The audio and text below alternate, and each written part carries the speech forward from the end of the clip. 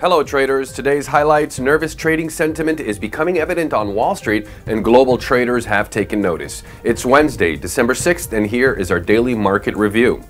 U.S. investors have proven unsatisfied early this week. The major indexes struggled on Tuesday, and economic data via a non-manufacturing purchasing managers index reading was disappointing. Traders may be looking forward to Friday's official non-farm employment change numbers and next week's Federal Reserve interest rate decision.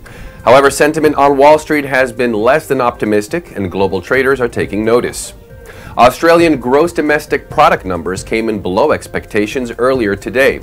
The Reserve Bank of Australia kept their interest rate in place on Tuesday.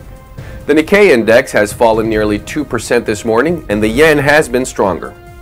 European equities remained under pressure on Tuesday. The FTSE has now fallen over 3% the past month of trading, while the DAX has tumbled nearly the same amount. UK political news continues to show Prime Minister May mired in a fight within her coalition government as she prepares for the Brexit summit next week with the European Union. The pound and euro have range traded the past day against the US dollar. Gold broke lower on Tuesday and is near $1,266 US announced this morning. Reversals have been prevalent in gold the past 2 months, and the commodity may have additional choppy trading in store for speculators in the days ahead.